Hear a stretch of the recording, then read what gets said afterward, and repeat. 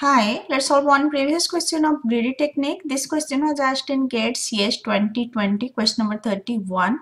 Let G equals to VE be a weighted undirected graph and let T be a minimum spanning tree of G maintained using adjacency lists. Suppose a new weighted edge UV belongs to V cross V is added to G.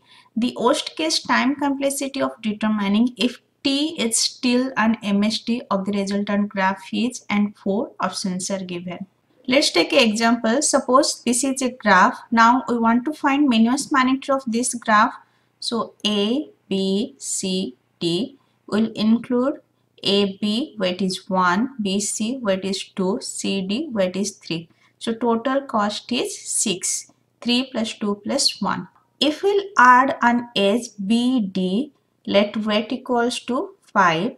Then to determine whether this minimum spanning tree is still minimum spanning tree of this graph or not, what will be running time. So what we will do is simply compare this 5 with 1, it's greater than, then 5 with 2, 5 is greater, then 5 with 3, 5 is greater. So we will not include this edge.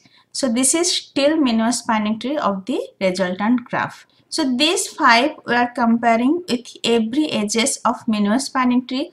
In minimum spanning tree there are number of vertices minus 1 edges. So running time will be order of B. Suppose in this same graph CD and AD weight are different, like CD weight is 10 and AD weight is 11. Now we'll construct minimum spanning tree. So minimum spanning tree will be AB weight is 1, BC weight is 2, CD weight is 10. Now if we'll add a edge BD weight is 5. So compare 5 with 1, 5 is greater, 5 with 2, 5 is greater, now 5 with 10, 5 is less than 10. So what we'll do, we'll add BD in the minimum spanning tree and we'll remove this edge.